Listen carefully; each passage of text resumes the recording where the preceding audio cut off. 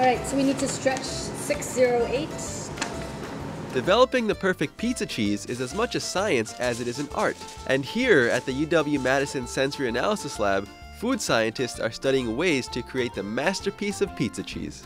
At first, when the pizza comes out, we'll look at the blister quantity, cohesiveness of mass.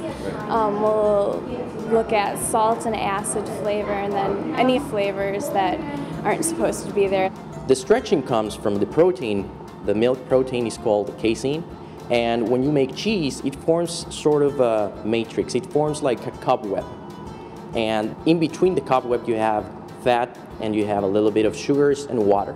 The reason we put it on a pizza is because it is a functionality panel on pizza. We want to see how it would perform or how it would act if you took it home and you put it on a pizza in your house. Pizza cheese taste testers, known as panelists, undergo multiple stages of instruction to hone their analysis skills.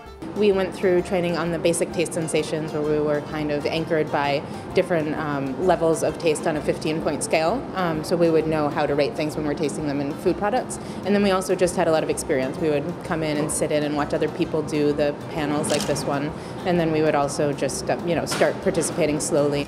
The most rewarding part of this job is working with students. Students come in every day curious, willing to work. They're not afraid of things that aren't pretty at work, meaning some of the cheeses we taste are less than desirable. Some of them are very, very pleasant. And I really like the students' fresh attitude, what they bring to the job. As for finding the perfect pizza cheese, it depends on who you ask. One thing I want to make very clear, the perfect pizza cheese is the one that you like.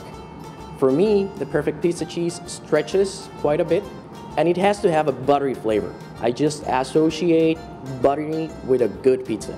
It's not like biting a stick of butter. It's just having that aroma, kind of like movie popcorn. Just a little bit of that. That makes a perfect pizza.